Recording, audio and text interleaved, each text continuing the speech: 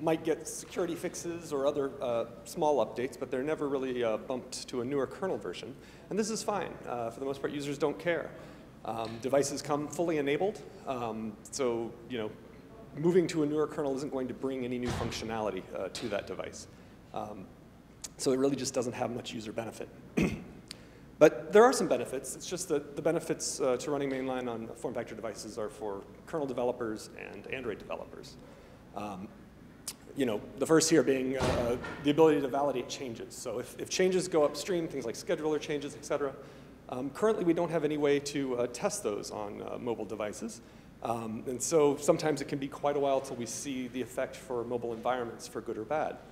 So being able to run mainline on form factor devices enables some more CI, continuous integration. It also allows for more experimentation.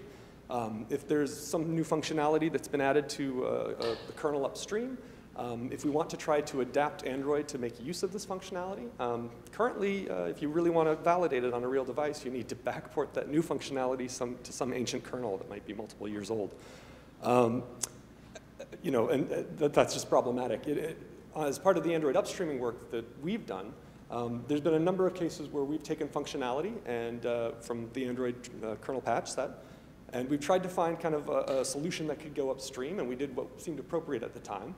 But then it took, basically a year and a half before the Android developers pick up a stable kernel with that, and they try to integrate it on a real product. And sometimes that works, and sometimes it hasn't. So this is kind of a real problem. Now, there are dev boards that can run mainline, that we can run Android on, and they are useful for a lot of testing.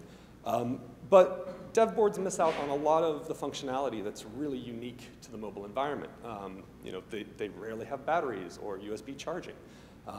They're not very frequently connected to multi-touch touchscreens. They don't have acceleration sensors or orientation sensors. Quite often, they don't even have Bluetooth or Wi-Fi support enabled yet. And so there's really quite a big gap in the testing that can be done on device boards or dev boards compared to form factor devices. Another benefit, this one's kind of more a theory, but I think that it would enable more selfish maintainer interest. Now, Linus only started Linux because he wanted to tinker with his 386 machine. And I think most maintainers probably have an Android device. They might have a tablet or a phone. But I don't think there's the same pride of ownership that they have when compared to kind of their desktop machine that runs the latest and greatest of what they kind of consider their kernel. And so, hopefully by enabling mainline to run on devices, they might be more interested in tinkering with them and more interested in the use cases for mobile. And finally, I think this would all improve collaboration because if we do find an issue with the mainline kernel running on an Android device, we can engage with the Android developers earlier. And this allows us to kind of find a solution that's workable for both upstream and the Android team. Instead of waiting a couple years later when the Android guys pick up the stable kernel, if they run to a problem, they're just going to hack around it. And so that causes more divergence between mainline and the Android tree. So there's a number of barriers that keep mainline from running on form factor devices. And the first kind of issue is hardware, and there's a number of key requirements. The first is an unlockable bootloader. Basically, we need to be able to support fast boot OEM unlock. Now, Andrew Boy from Intel gave a talk at ELC earlier this year about the work his company is doing, as well as I'm sure of others, with Google to enable all of these different kind of boot flows. And so this chart's from the Android website, but it basically shows that the bootloader can now support, or the bootloader, I guess, bootloaders can support a verified OEM secure boot, as well as using user key secured boot, then fully unlock, and also a tampered boot state. And this is really interesting because it's a lot of thought's gone into this, and it provides a lot of flexibility for things like, people can do development, but it also provides the information to users so that they know exactly the state of their device. Unfortunately, most of this is optional. And so most OEMs are likely to just disable everything except for the OEM verified boot path. And so, while some vendors will continue to allow a fast boot OEM lock, the fact that most don't kind of eliminates a large swath of hardware from being usable for upstream development. The second big issue is access to the serial UART.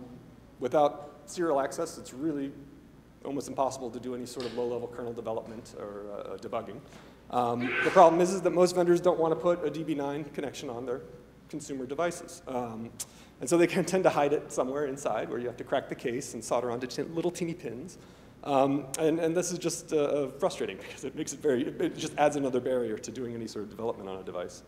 Now Google has a really interesting solution with their headphone debug UART. Basically with the right cable, if you plug it into a Nexus device, you will get the serial transmit and receive out of the left and right headphone lines.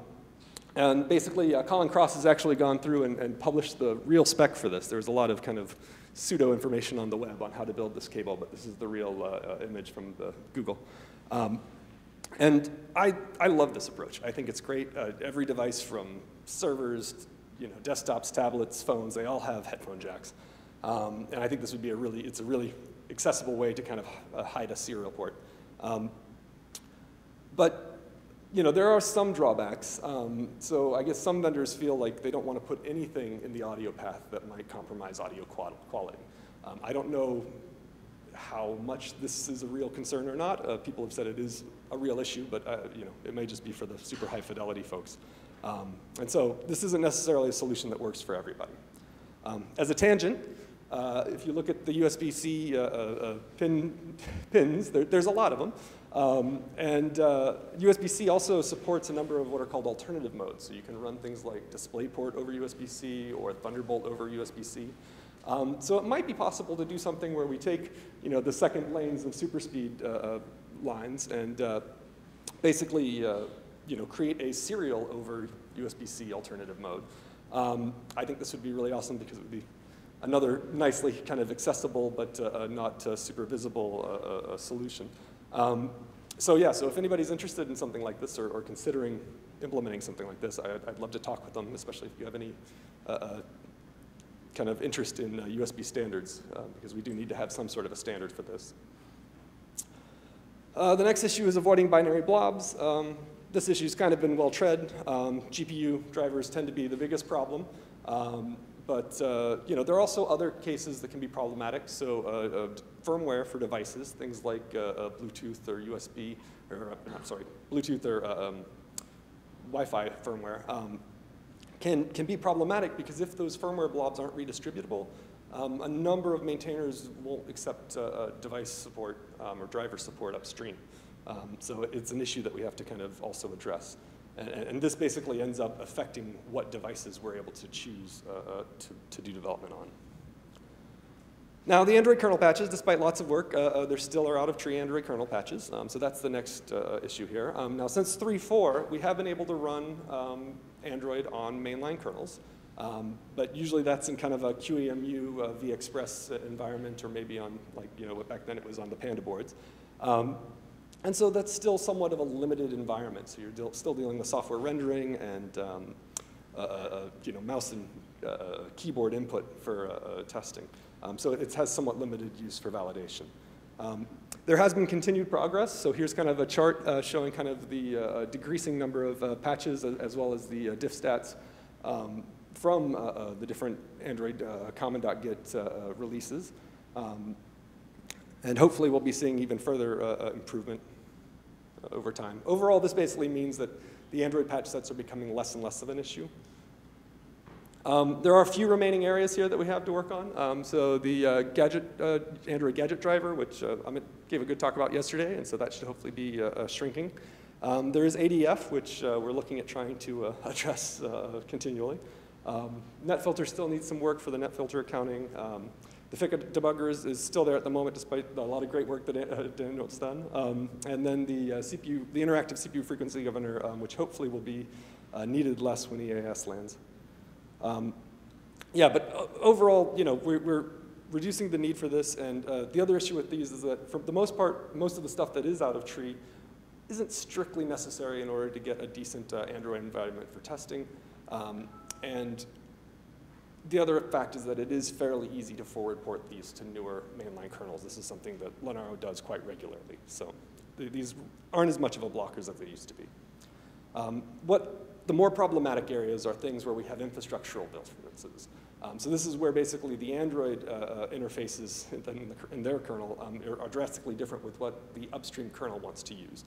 So a good example is in the graphics HAL, where most devices are using ADF or binary blob graphics drivers. And upstream we want to use KMS and DRM. And so basically this means that if we want to use an upstream kernel, we also need to replace the entire graphics HAL. So we need a new hardware composer and Graloc, and we need to use Mesa for GL. So basically we're not just replacing a kernel here. You're having to kind of rebuild the entire system image. So that's a little bit of a difficulty. Now, kind of the biggest issue right now is the lagging upstream SoC support. And this is something that Tim Bird's been talking about recently. Here's a chart that I've made of the deltas for basically the Nexus trees that Google releases. And you can see the little blue bits down there are the same blue bits from the previous chart.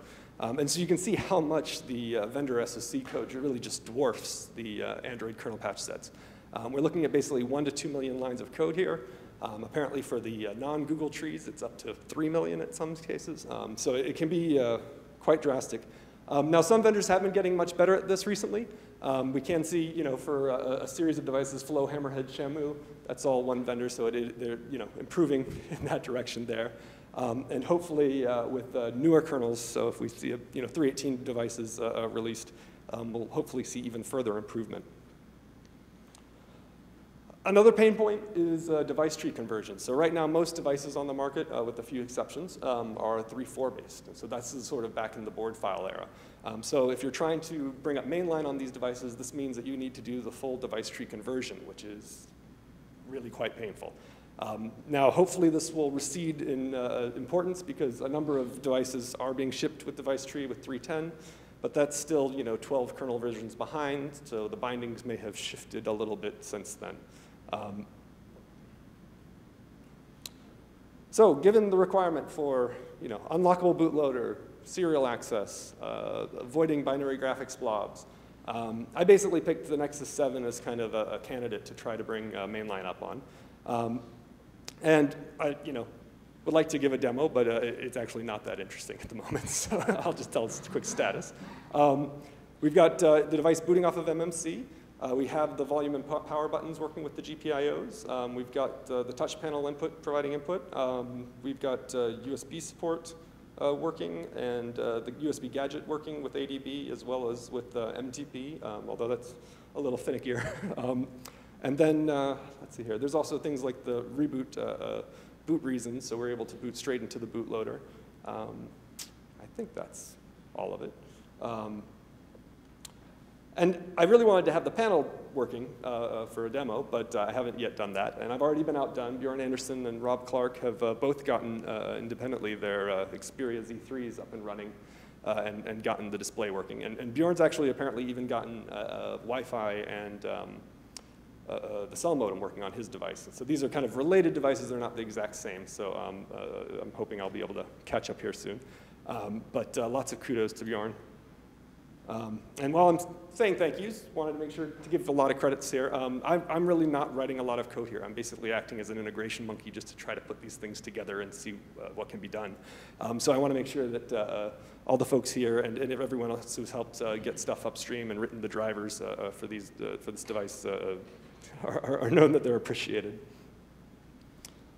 Now, currently, against 4.3RC1, I've got about 25 patches in my tree. A lot of those are things like device tree changes.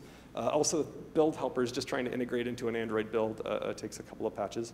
There are a handful of real features, so things like MMC for support for greater than 8 partitions, the MTP gadget driver, and the reboot bootloader reason, as well as a little bit for the PMIC GPIO support, as well as a handful of hacks that I'm using just to kind of get things going. Why do so many vendors have to carry out greater than 8 partitions? Why doesn't they get mainline? It just hasn't been done yet, so it's one of those, yeah. So we still have a lot left to do. Display as it goes through the chart. And really this kind of, to a great extent, we've gotten the device up to kind of a dev board standard. And so the interesting part that I think Linus may have maybe pointed out earlier was the fact that a lot of these issues are actually really common across SoCs. So we don't really see a lot of support for, all of this on many devices. And so this, maybe we need to kind of, as kernel maintainers, take heart that maybe the infrastructure that we have isn't really sufficient, or it's maybe too complicated for folks to use easily. And so basically, I think we need to put some more effort on these sort of issues to try to get more vendor code merged to support these devices. If you want to reproduce it yourself, I've got instructions here. They're online, so you can check it out there if you need. But it's all fairly simple if you want to run this on your Nexus 7. And we're already seeing benefits with this. So it's making very clear what the pain points are, as well as kind of identifying what code we need to kind of prioritize and getting upstream. And we've already used it as a test platform to be able to validate the transition from the Android gadget driver to the config.ls gadget driver. And so it's already starting to prove value. If I was really just wishing and hoping, I'd really love to see something like a $200 Nexus or Nexus Lite tablet released on some decently upstreamed SoC. And I'd also like to see something like the USB-C alternative mode. So that's, if we had that, basically we could go around and kind of just airdrop these cheap tablets to maintainers and try to see if we could stir up a little more of interest. And so that's it for the first section of my talk. And so I'm going to move on to the next, which was improving AOSP. So I think AOSP has a problem, and I think we need to admit it. So hi, my name is John, and my company has a number of forked AOSP trees. And most vendors kind of take the approach of you grab AOSP, you fork it, you hack it, you ship it, and you try to forget it. And it's not really the vendor's fault. AOSP doesn't provide the functionality they need, so they need to make modifications. The real problem is just those modifications aren't ever making it back into AOSP in any sort of timely manner. And so this basically means that vendors have to carry more deltas when they're updating to newer versions of AOSP, and that can make device updates suffer. And then when we run into security issues, like we've seen with the WebView recently, it becomes a real problem. And so I think that it's important that we find some way to address this. So at Plumbers, we talked about a number of different related problem areas. So a number of vendors are trying to target multiple devices. And they're trying to find a way to do this by reducing the amount of vendor or device-specific code they need to maintain. Additionally, so most devices are actually composites of a number of different vendors' components. So you have an SoC from one vendor, Bluetooth Wi-Fi from another, cameras from a third. And trying to integrate all the HALs for these different devices can take weeks at times. It's not a very smooth process. Additionally, the reference HALs that are in AOSP really aren't sufficient for use. So what we end up seeing is a lot of vendors basically maintaining these hacked up versions of ancient AOSP reference HALs, which they probably have better ways to use their time. There's also a lot of documentation that's probably missing, especially for folks who aren't very tight partners with Google. And this kind of results in a lot of kind of cargo cult style development, because people just kind of look to AOSP, and the first thing that they see that looks kind of like what they want to do, they just mimic it, because there's no documentation to kind of suggest what would be the best way for what they're doing. And then finally, there's the collaborative limits of AOSP. Now, while anyone can submit code to AOSP, Google has a policy basically for device-specific code that they kind of will only accept code that they can validate themselves. And so this basically means that AOSP is limited to Nexus-only devices. And even for Nexus device changes, they are a little hesitant to merge changes from external contributors. So this basically means that even if a vendor wanted to get involved and submit code, there's not a high likelihood that that code's going to get merged. And so this kind of really kind of keeps any sort of collaborative community kind of developing around AOSP. So on the issue of targeting multiple devices, there was a number of different talks by different folks at Plumbers. One discussion was by a Google engineer talking about their work on Android One, which tries to basically support an entire family of devices using the same system image. We also had a talk by an Intel developer on the Intel reference design for Android platform. which is also very similar to Android One. They want to basically support a wide array of tablets with all sorts of different hardware configurations using basically the same system or the software image.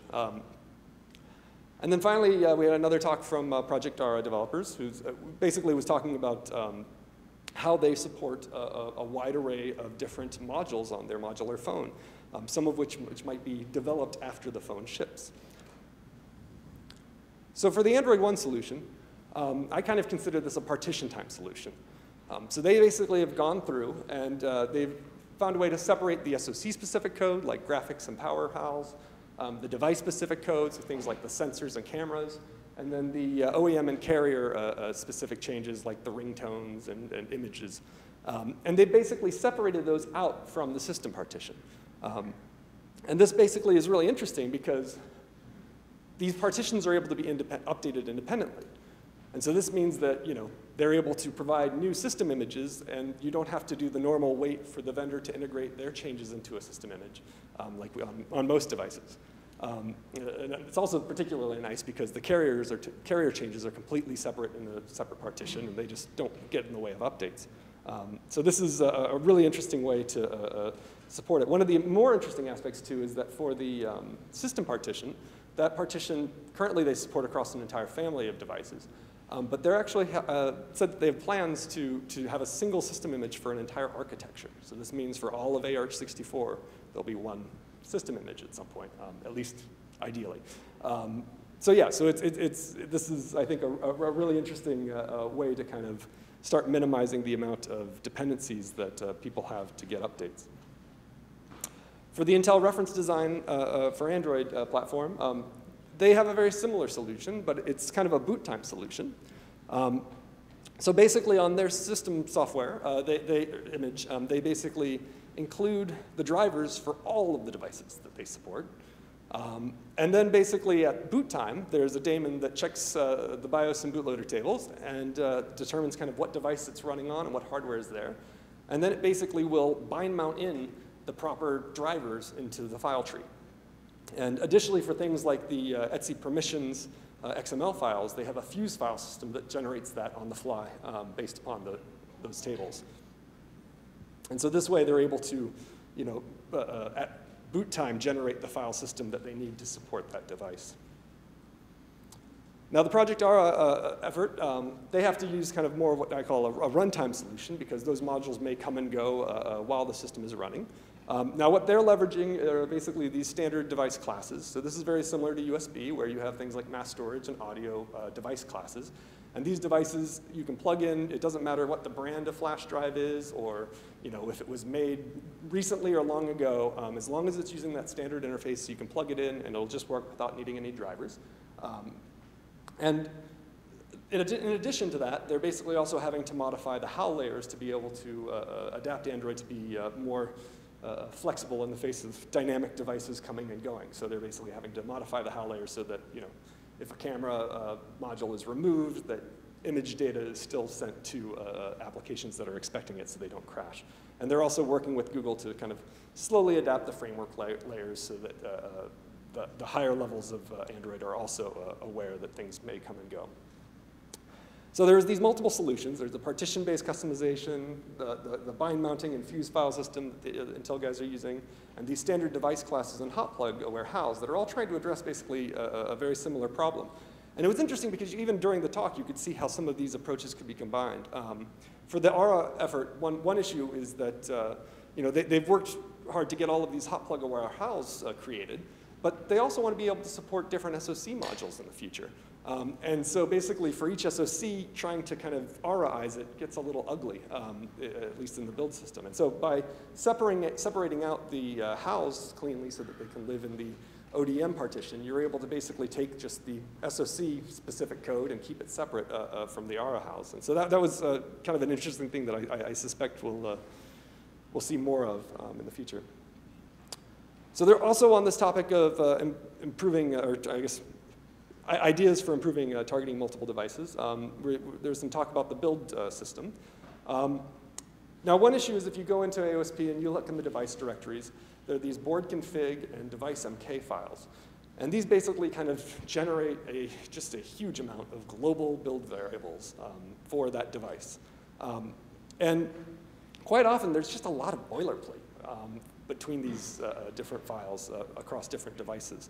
And so we see in a lot of vendor trees that because they want to support a number of different devices, they are actually creating kind of this meta infrastructure so that they can create these big config files just once for all of their products. And this is so common, we see it just across vendor to vendor to vendor, that it seems like there needs to be some sort of actual generic solution here in AOSP. So we need to maybe kind of go through and try to kind of configurize these boilerplate chunks of build logic. And so the other problem is that the large collection of build variables that are generated here, there really isn't any dependency expression between the different configurations. So for example, if you say, well, my board has Bluetooth Broadcom, which should enable building the Broadcom Bluetooth driver. But if you also forgot to set, board has Bluetooth, nothing's going to actually build. And so having to chase down these sorts of little bugs are just a major pain. And so it might be nice to have something like we have for the Linux kernel, which is a kconfig.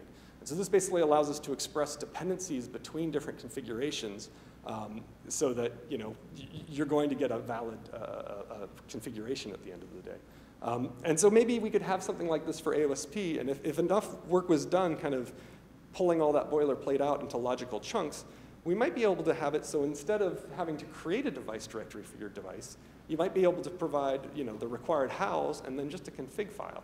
And that way, like much as the kernel, all we need is really a def config to support a new device. You don't have to add a whole directory with a new make build file. So this is one idea that we might be able to kind of do some research on and to see what can be done. On the issue of vendor and reference hows, so I guess the HAL layer in Android provides this kind of a high-level hardware abstraction. And it's very nice because it, quite often for new functionality, which Android sees quite often, different vendors are doing very different things. And there's not necessarily a commonly agreed interface at the kernel level to do those things, especially early on. And so basically these HAL abstractions allow vendors to implement whatever support they need using whatever kernel interface they need to get that functionality. And so it provides a lot of flexibility. It allows this functionality to come out to real products sooner. But over time, that bit of functionality usually does get some sort of standardized interface at the kernel level. And the kernel really is what's supposed to provide the hardware abstraction for the system. And so we start to see a lot of vendors who just have different implementations of using the same kernel interfaces. And so there might be some good uses to trying to unify that and try to reduce the amount of duplication that different vendors have. Rob Herring's got a talk tomorrow on this. And so we're kind of starting to look into how we can try to condense those HALs down and avoid the duplication.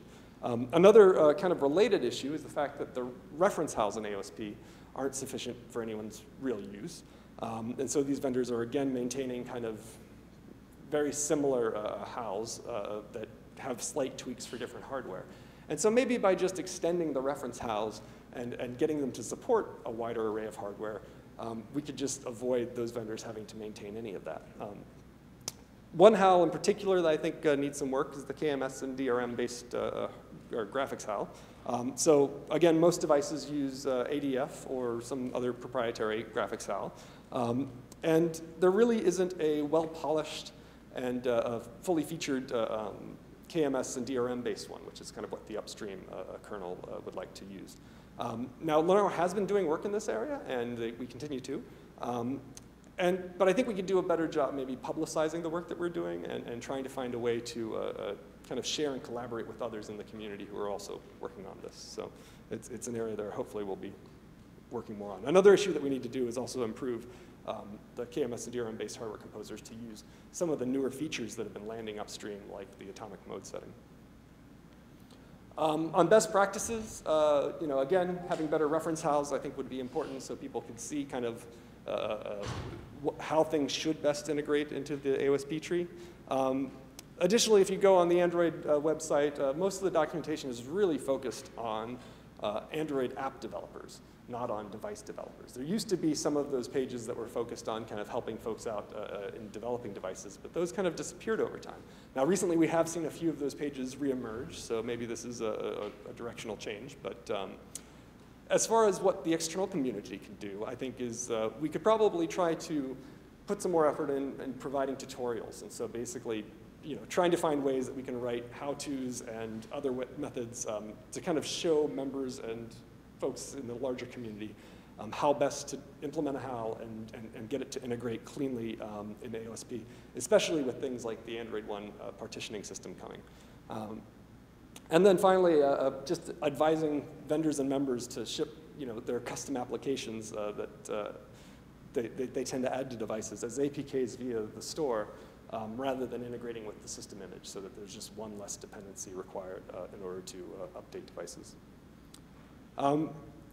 So finally, on the topic of collaborating with AOSP, again, since AOSP really is kind of focused on Nexus hardware, and so any sort of device-specific support, we need to find some other place for that if we're going to have a community to share that.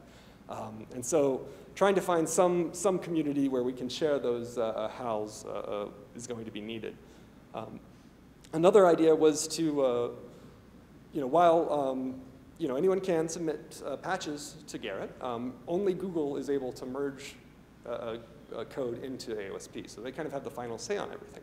But an interesting aspect of Garrett is that anyone who has an account can go in and review patches. And so basically, I think it would be interesting to see more effort on going into Garrett and providing kind of community reviews and cross-vendor reviews of patches, much as like we do in the Linux kernel community.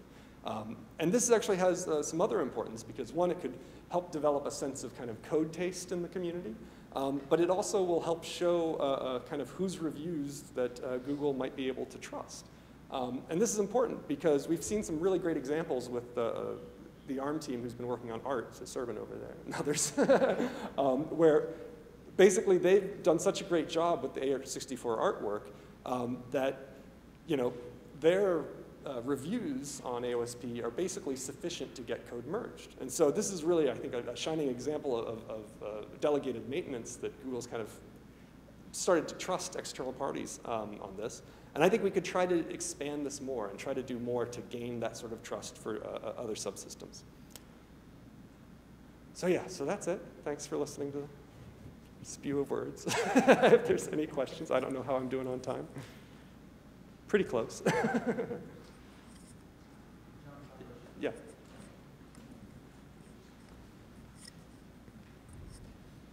So you mentioned on the common Git, like around 25% patches are spewed over everywhere. Why there is a big chunk of patches everywhere? Is there any analysis done on how much of it is really critical for Android to bring up? Yeah, so actually, as far as basic bring up, there's very little that is critical. There are some things that are important for performance. So there's things like the per task slack or timer slack variables. So they're very small patches, but they are, again, all over the place. So it is hard to kind of narrow down on specific ones that are very key, but I think kind of the most critical stuff, for the most part, is upstream. So it's the smaller ones we are trying to address as we kind of find them and figure out what the right solutions are. So. And at least some instances of these patches, what I've seen is there are like under review patches in different mailing lists and even in Garrett. Some of them are basically abandoned, like over the process of review, but still they are lying in Google Common Git, and we had to figure out in a bad way to fix these issues, like some customer reporting this, and we found out that those patches never made it to upstream.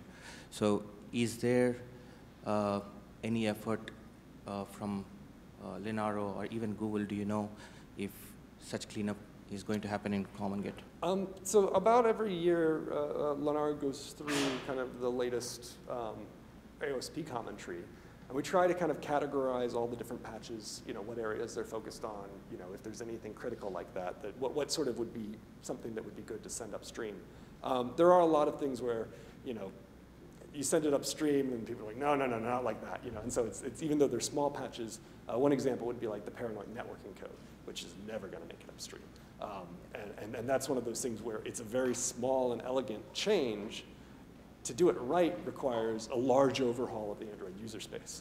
And so that's one of those things where it's going to be, in order to get that functionally upstream, it's going to take a lot of work outside of the kernel.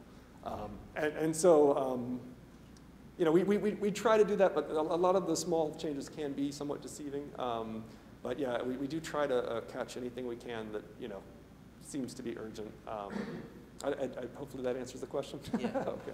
And one more question on, so really, even though Google removed the experimental tag on some of the kernels like 3.14, what we have seen over process of trying to actually productize it is simple things like build breaks, or even the driver doesn't even compile kind of instances, even though Google removed the experimental tag on top of it. So I believe 3.10 and 3.18 are the only productizable kernels which are there today. So what is your take on it? If tomorrow Google comes up with like a 4.1 baseline, how much do we know that actually they are releasing a product, or is just a rebased baseline? Yeah, so this is an area of pain. So yeah, so I guess, I think when Google releases these common branches, these are common branches that at least their team are focusing on for specific products, I think. There are some extra branches that maybe were for products or maybe aren't continuing on, or is one of those kind of false starts maybe. I'm not sure on some of them. But we do see a number of cases where for the branches that aren't getting a ton of shared use, that aren't in the later stages of productization for Nexus devices, we do see a lot of build breaks. And that's something, we try to catch as part of like, the LSK previews and then, that, but it's hard. So yeah, if you run into those things, being able to feed those either back to Linaro or to AOSP, I think would be really important, because to some extent, part of the benefit of having at least a central source like AOSP is that there's a lot of people who are using it, and so there's more people testing it, and there's more people feeding code back to it. And so basically, you're distributing the testing effort amongst all the other folks who are using those trees.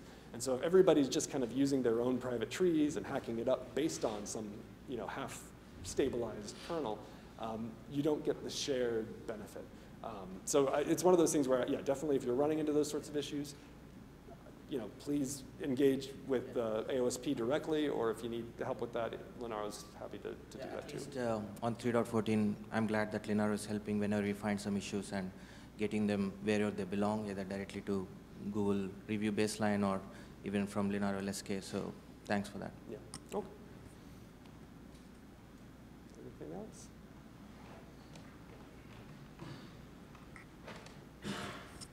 So mainstream Linux community have long-term solutions and pretty aged solutions for update and like per device configuration of the system. It's package management. And it seems it's like purposely being avoided for Android and AOSP. For example, this partition-based configuration is like postman package management. So is anyone thinking about this approach and any chances that Android is going that way? I suspect not quite yet. It's the idea of something like a real package management would be nice, but I think the idea is that people want such a level of flexibility that they want to go in and tweak any possible project for their device, and so.